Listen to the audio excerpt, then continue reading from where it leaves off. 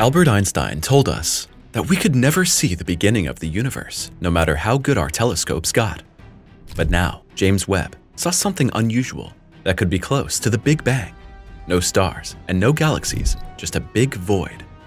Was this the beginning of everything? And does this groundbreaking discovery now give us the most important answers regarding our existence and the true conditions in the early universe? Albert Einstein was very probably right. How can we look at an event that presumably emitted no light and that not only took place in complete darkness, but was also so incredibly huge that all our physical standards fail at this one point?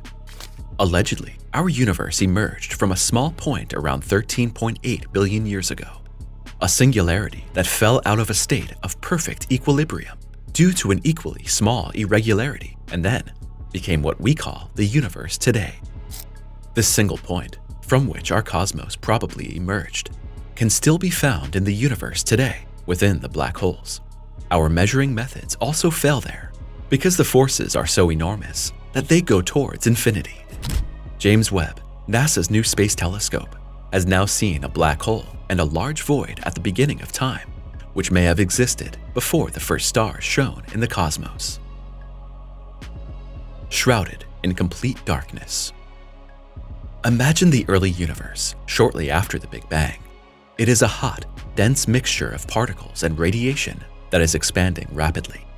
At this stage, there is still no light in the conventional sense, as photons, the particles of light, are constantly interacting with the dense, free protons and electrons and cannot travel freely through space.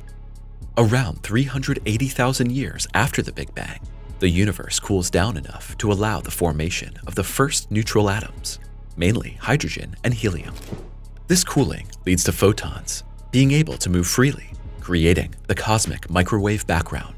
But the universe remains dark, as there are still no light sources such as stars or galaxies. Reionization begins a few hundred million years after the Big Bang, when the first stars and galaxies form. These young, hot stars emit intense ultraviolet radiation that ionizes the surrounding neutral hydrogen atoms. This process splits the hydrogen atoms into protons and free electrons, making the universe more permeable to ultraviolet and visible light. The formation of the first stars and galaxies is heralded by gravity. Under its influence, gas clouds, especially hydrogen and helium, begin to condense. In these condensed regions, the pressure and temperature rise to such an extent that nuclear fusion begins in the cores of the first stars. Light is produced and these stars shine brightly for the first time. They contribute significantly to the reionization of the universe. During this time, the universe becomes increasingly transparent. The radiation from the first stars and galaxies is sufficient to ionize the dense fog of neutral hydrogen that filled the universe up to this point. This process continues until the entire intergalactic medium is mostly ionized, marking the end of the Dark Ages and the beginning of the universe as we know it today. So even with the best telescopes, we could only look back as far as the point when the universe became transparent and light could spread freely.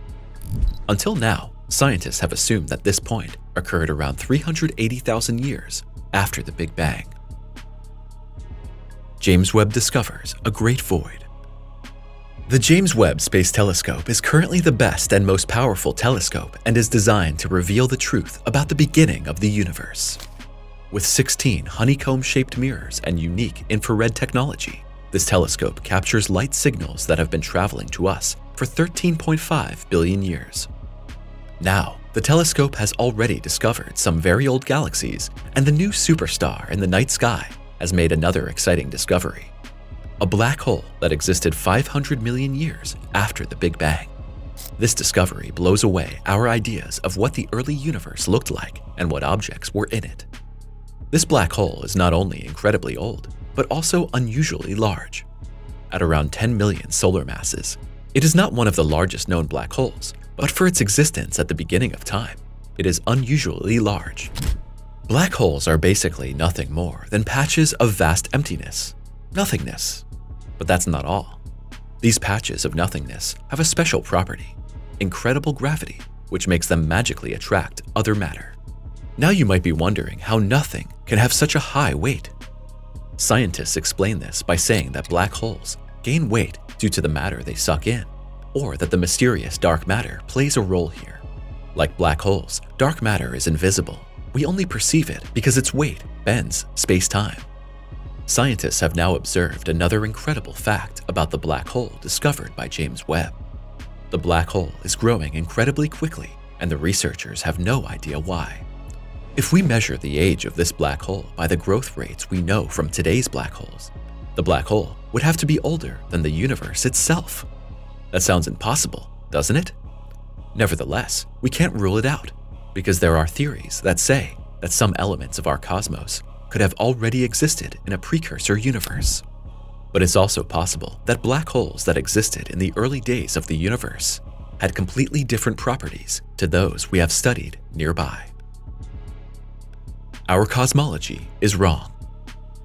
Since James Webb has been delighting us with one fascinating discovery after another, old theories have been seriously shaken. The fact is, something is wrong with our current cosmology. Huge black holes that grow very quickly and galaxies that must also be almost older than the universe break the framework of almost all previously valid theories and calculations on the Big Bang and the time after it.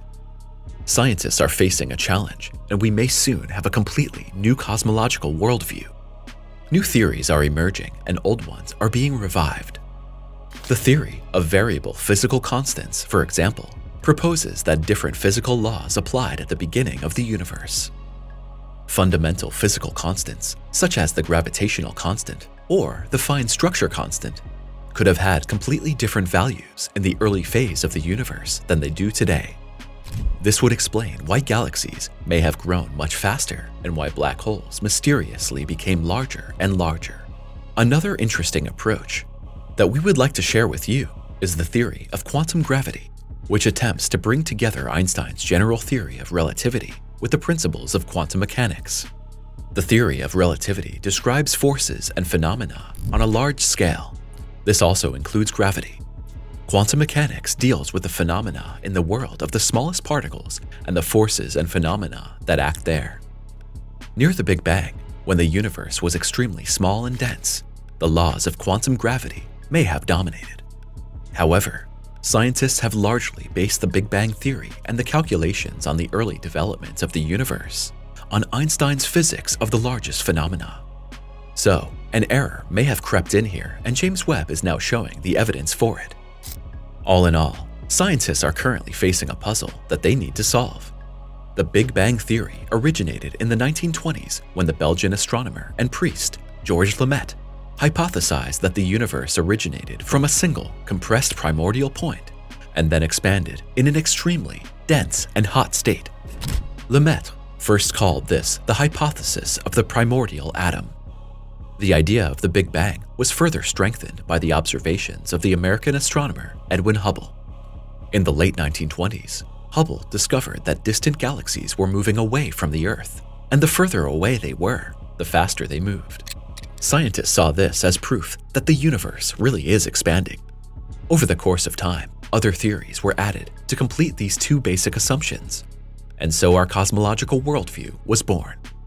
Much of this was based on observations, others on calculations, and now we see things that simply no longer fit into these patterns and schemes. When did the first black holes appear? Let's travel back in time again, this time looking at how the first black holes were created. These mysterious cosmic phenomena are not only fascinating, but also key to understanding the early universe. The formation of the first black holes is a topic that astronomers and astrophysicists are researching just as intensively as the formation of stars and galaxies. The first stars were formed just a few 100 million years after the Big Bang, in an era that is almost unimaginably distant and mysterious. Scientists refer to these massive stars as population 3 stars. Presumably, these stars did not live very long and died in huge supernova explosions. They may have left behind the first black holes in the universe. Another theory states that black holes formed before the first stars. Rotating dust disks, which could actually have become stars, can collapse directly into a black hole under certain circumstances. Black holes would then have existed before the first stars. But that is just the beginning of the story. There are supermassive black holes out there at the beginning of time that are millions to billions of times heavier than our sun.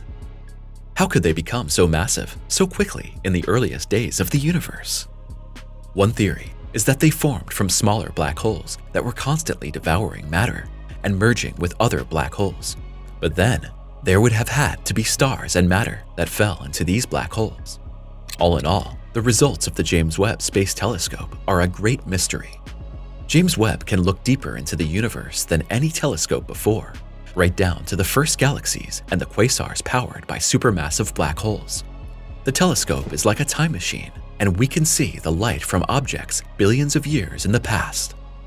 So we are really looking directly into the secrets of the early universe, and what we are seeing is like a miracle. Nobody had expected these things. It's as if a completely alien world appeared before the astronomers, speaking a language that no one currently understands. But these things are real. They are there, and we have to find answers now.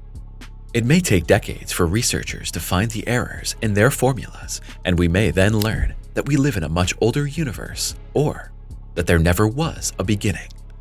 Subscribe now and look forward to the upcoming video hits.